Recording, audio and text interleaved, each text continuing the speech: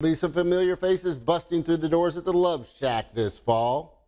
Lane Burroughs and company bringing former Neville star Zeb Ruddell and West Ouachita stud Kade Parker back to Northeast Louisiana. Burroughs says the roster's 98% locked in for the Conference USA regular season champs to defend that title next year.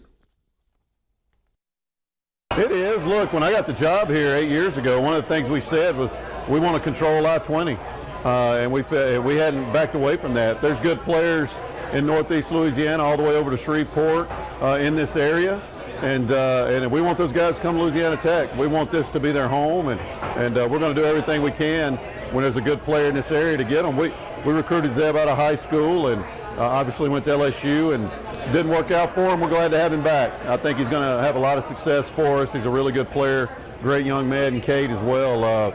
You know, I know he went to SFA and they didn't have that good of a year. He came to showcase and pitch really well, and I think he can help us. Looking forward to having those guys. There's so many kids in the portal right now. You know, you lose a guy and you can go.